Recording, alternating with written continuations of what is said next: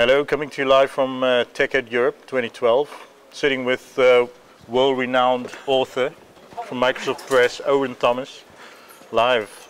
Orin, how are you doing? I'm doing good, mate. I don't know about the world-renowned, but I guess I'm in another country, and if they know you in another country, you're internationally famous. I'm not sure if there's somebody that doesn't know who you are. Well, anybody in IT, I mean, they use your books. I know here in the Netherlands, they use your books quite well to prepare for exams. Oh, that's good. And you've written, I don't know how many? 27 in total, 25 for Microsoft Press. So you can list them all by name and number? I could, but it would take a while. But I've gone through a lot of your books. I've used them to prepare for exams for myself. And you're here as speaker?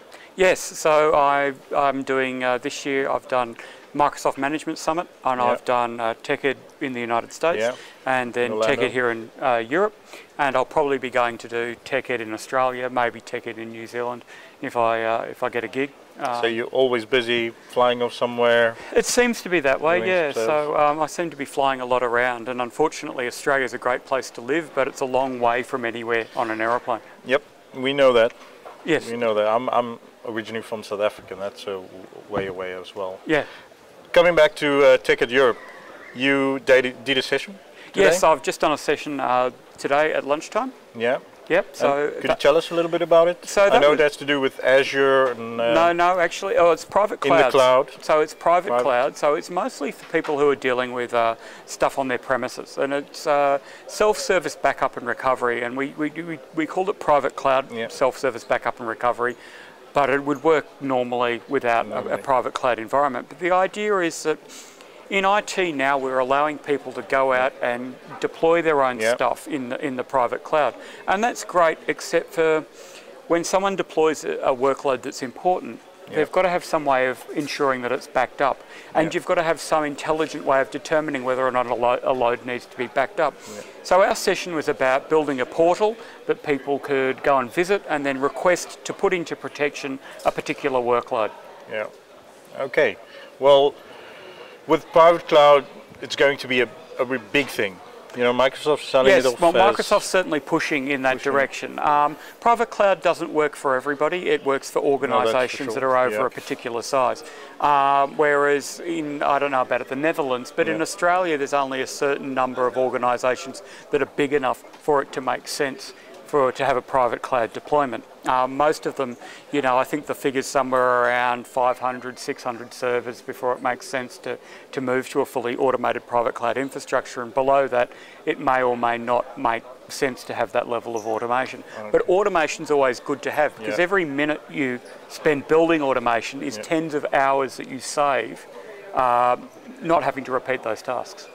I hear from a lot of businesses and guys out there that say, yeah, but I've got snapshots of everything. Well, now we know snapshots aren't meant for backups. No, they're not. Okay, so a snapshot sits on the same hard drive that your virtual machine sits on in a private cloud environment, which is great unless you lose the hard drive. Now, even when we've got super redundant storage there is stuff like malware, there are weird errors, data errors. I mean, the new VHDX format in Server 2012 is designed to minimise how corrupt a virtual machine hard disk will get.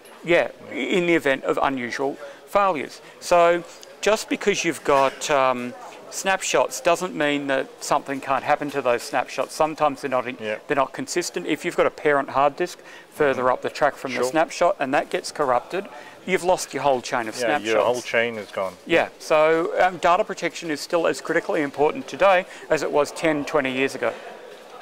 And with companies moving to the private cloud, what do you see? Do you see people using things like DPM? Well, DPM's your best of breed for a Microsoft workload. It's designed by Microsoft to back up Microsoft stuff. Now, in a private cloud environment where you're running predominantly on Microsoft technologies, that's a perfect solution. If you're running a more heterogeneous environment, if you're running Linux servers, you're running something else, it may not be exactly what you need. And then maybe somebody would be looking at Veeam. Something like that, yep. Because I've ran into a bunch of guys here. They came the other day and gave a bit of a presentation with their product as well. And they also aligned with this whole new private cloud in offering their services, where they say they have a better backup? Well, the understanding you take into, say, data protection manager is you get data protection manager as part of the system center suite. Now, it really comes down to what you want to do and what you want to pay for. For example, DPM does backup snapshots every 15 minutes. For a lot of workloads, that's fine, but there are some people out there with SQL workloads that need to be able to roll back to the last transaction. Now, DPM, in some situations, is not going to allow you to do that, but there's vendors out there that do. However, those vendors' products cost correspondingly more, and you've got to make a decision how much is worth losing 15 minutes of data worth. In some cases, 15 minutes of data, that's fine, we can cover that, that's only going to cost us a few $100. There's some situations where it's going to cost tens of thousands. In those cases, that's where you're looking at it making sense to get a third party's product, which may be more expensive to license. Licensing. But gives you that recoverability back to that point in time. So you make a choice. You've got DPM, great for Microsoft workloads, gives you a recoverability up to 15 minutes. However, you might need more frequently than that, and that's when you go out into the partner ecosystem, and then you look at a product that might give you a better thing, but you'll be paying more for it.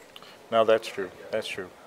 Getting back to some of your books, are there any new books that you're working on? Okay, I'm always working on books. So I heard you at the party the other day say, well, you still got to go back to the hotel and do some writing. Yes, so I've just finished one that's going to be published in the next week or two on SQL Server 2012. Okay. I'm writing one on Windows Server 2012, and then probably towards the end of the year, I'll probably write something on the new version of Exchange. Are you doing any book signings at TechEd? Not at this TechEd. I did some in Orlando, but I kind of missed the opportunity to set one up. The timing, not into well, it was very difficult to know when I was free and when they were free, and just sort of, there was so much to deal with in terms of organising every aspect of a trip around the world that I didn't have time to sort of settle down and do that.